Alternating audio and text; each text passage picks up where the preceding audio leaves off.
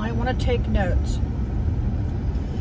I was supposed to already had my left hip replaced in April, but because of the virus, they delayed it to August the 3rd.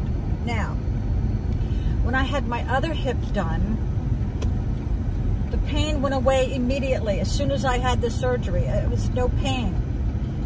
Except, you know, I had pain from the incision, of course. I was wearing high heels in 2 weeks, driving in 2 weeks, and off pain meds in 2 weeks. I mean, everything was fine. The pain mostly is, you know, you have to put the ice packs on your hip like night and day. That keeps the swelling at bay. So, I had a spinal fusion. I have 6 rods in my back. So that pain level is always at a 4. But because my left hip now is painful, it exasperates the back, okay? I have a doctor's note saying I can't work more than 4 hours, and I have to have light duty, no twisting, no bending. I can't lift anything over 15 pounds. So I go to pain management. Now keep in mind, I canceled the first one because I was in too much pain to drive people. I canceled it. So they finally gave me an appointment. Of course, everybody had to stay 6 feet apart and you had to wear your mask. So I go in there, I bring in all my medical records. She pulls up, she spends an hour going over every pill I've taken in the last 10 years. And I'm not exaggerating, people. There was some doctors that, they were like out of Ohio, New York. But what happens is these doctors who are running these urgent cares, they may not be stationed where at the urgent care, if you understand what I'm saying. So she was saying all these doctors' names, and I go, well, wait a minute, there's a problem.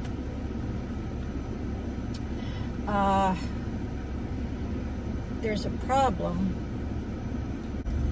Okay, so she spends a whole hour. She pulls up.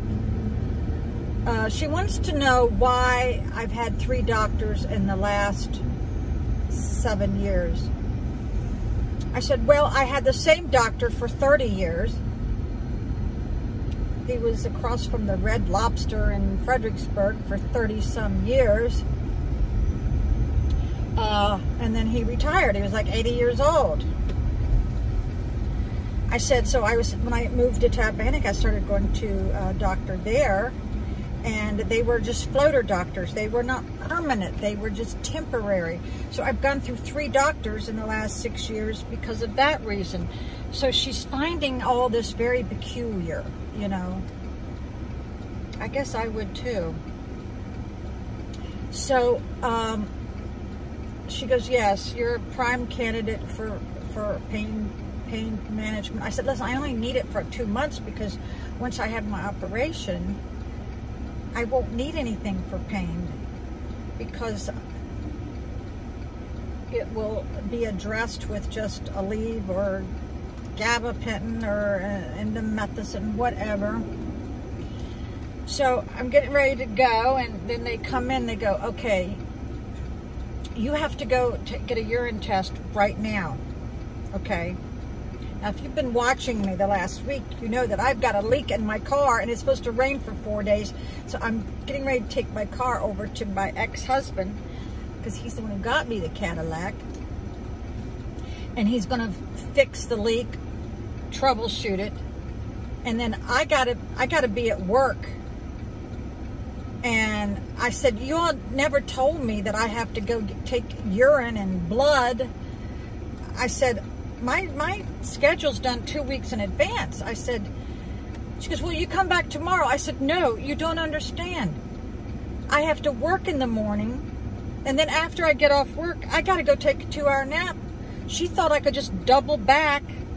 And I said, you don't understand. It takes everything out of me just to come here today. You want me to double back tomorrow? And I even told her, I said, after I work my shift, I have to go home and lay down for 2 hours. Evidently, she wasn't listening very well. I had to repeat myself 3 times. Of course, when they got the mask on, you can't hear anything they're saying anyway.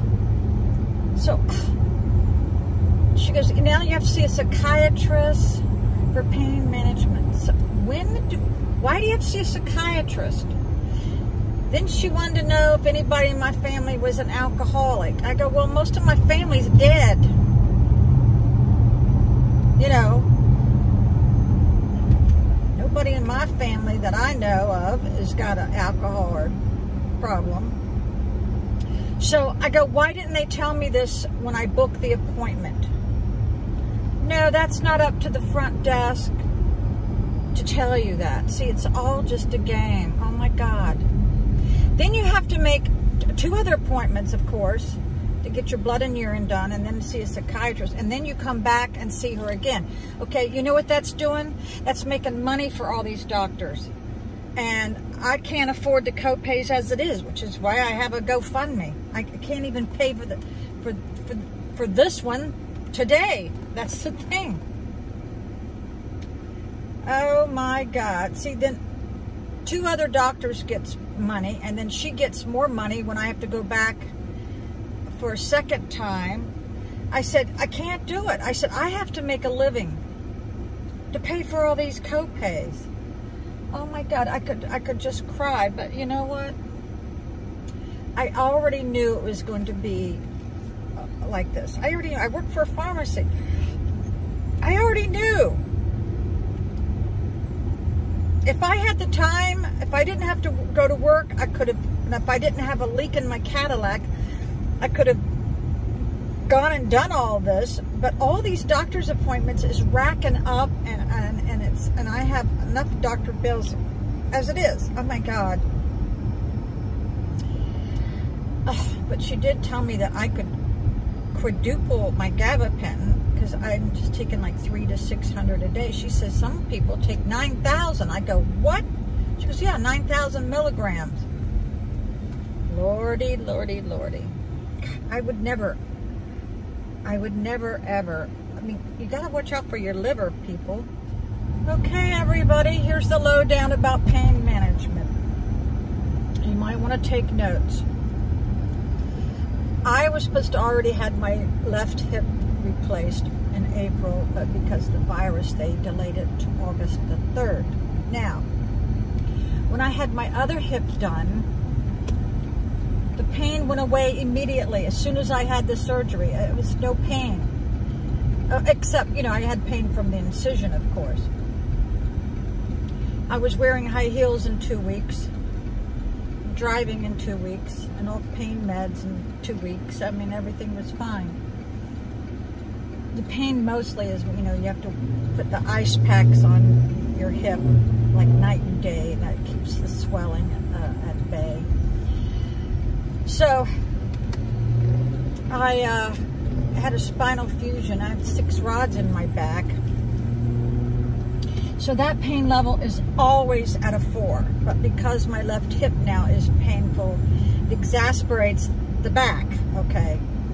I have a doctor's note saying I can't work more than 4 hours, and I have to have light duty, no twisting, no bending. I can't lift anything over 15 pounds.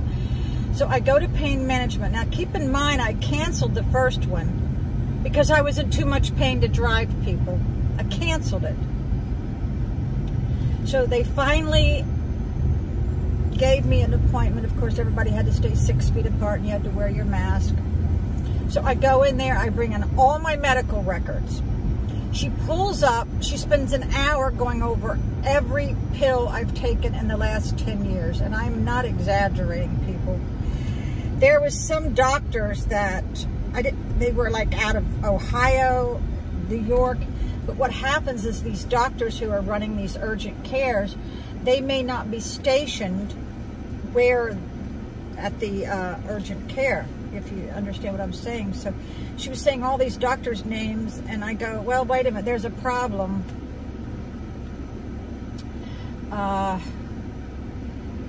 There's a problem.